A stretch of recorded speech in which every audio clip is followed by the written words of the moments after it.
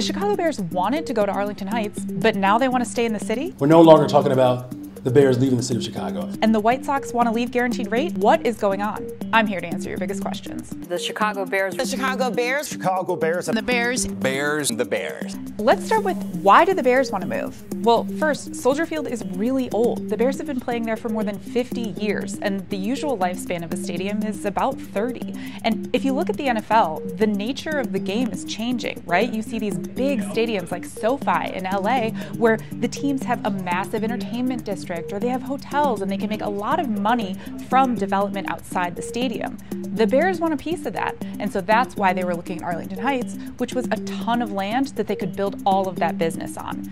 Now, they're fighting over their property taxes in Arlington Heights, which has sent them back into the arms of the city. I think there's been an air of inevitability to the Bears coming to Arlington Heights, and I think this puts the position of the Bears in perspective, that there are two legitimate options they're considering. Now, what about the White Sox? They've been at guaranteed rate since 1991, and of course, as stadiums age, they want a new home too. White Sox chairman Jerry Reinsdorf went down to Springfield to ask state lawmakers if he could have some money to build a new stadium too. It's going to be an appropriate time for everybody to speak. A huge unanswered question is, how much is this going to cost? The Bears said that they'll put $2 billion into the new stadium project along the lakefront, but we don't know how much the total project will cost. And it could be as high as $3–4 billion. Now, that means that the taxpayer is probably going to have to come up with some money to make the whole project happen. I have not seen proof that this is a good deal for the taxpayers of the state of Illinois, but they have not presented that case yet. With the Sox, we know that Jerry Reinsdorf has asked for $1 billion. Now, what that project will cost total, again, we don't know. Now, what about the impact on the taxpayer? While we still don't know a lot of details about what the Bears or the Sox are going to ask for and how it's going to be paid for, what we do know is that the taxpayer still owes $589 million on the renovation of Soldier Field in 2002 and $50 million on guaranteed rate. Now, that's funded by Chicago's hotel tax, which has to be used for tourism purposes, but could theoretically be used for other things. And so that sort of complicates either team's ask for any more public funding when we're still paying that off.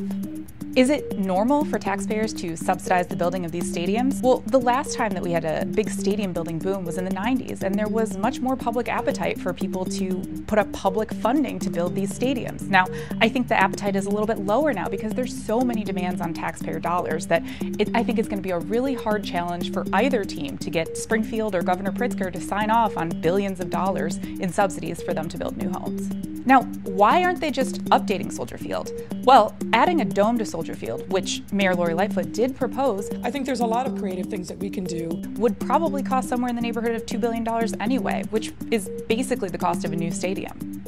Now, a big question is what happens to the current stadiums if the teams move? Well, the Bears want to stay on the lakefront. They're hoping to build a new stadium right next to Soldier Field. What they want to do is they want to turn Soldier Field into a public space with, the original historic colonnades still up and, green space and landscaping and a lot of different things to make it into a cultural attraction. Now, the White Sox, their plan is a little less clear. We're still not really sure what they plan to do, but we do know that the city still owes a ton of money on both stadiums. Now, let's talk about the timing of all of this. The Bears have had their plans for a new stadium or their hopes to build a new stadium in the works for years, but we just recently learned about the White Sox desire for a new home. Now, the Bears have not had the chance to make a specific ask of state lawmakers, and it seems as though the White Sox have also kind of jumped on the bandwagon.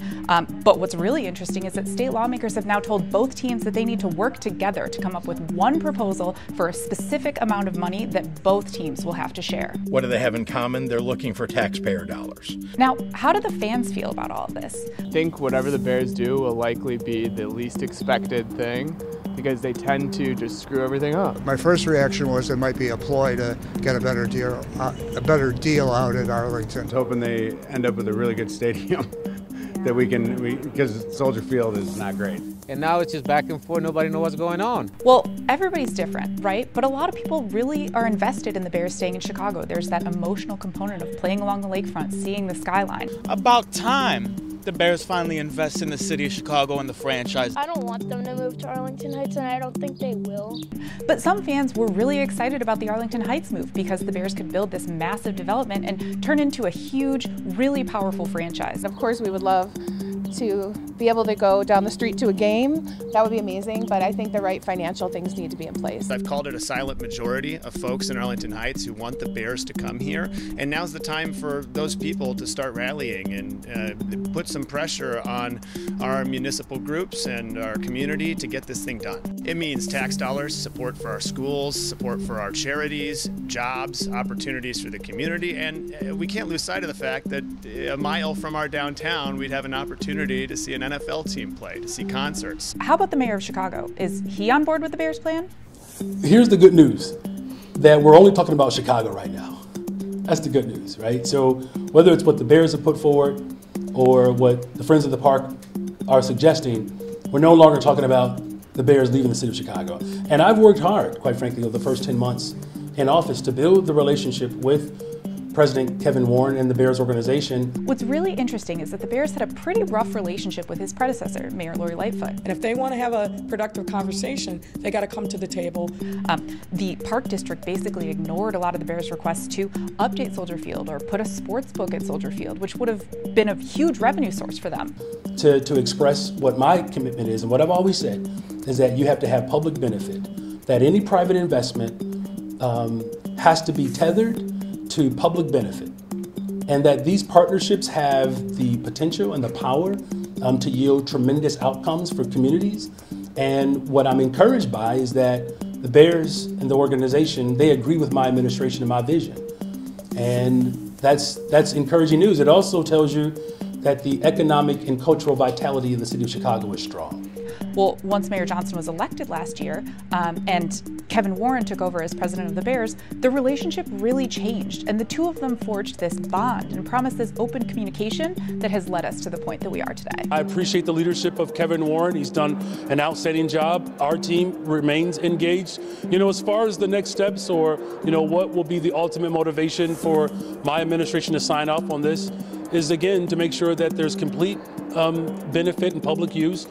So what's the timing on all of this? Well, it's important to know that the Sox lease at guaranteed rate ends in 2029 and the Bears lease ends in 2032. Now, these developments take a really long time and we still don't have a lot of details, and we need to bring a lot of stakeholders to the table in order for any of these projects to get done. So it's going to be a really long time before we see any shovels in the ground. So I hope that answered some of your questions. To learn more, stick with NBC Chicago.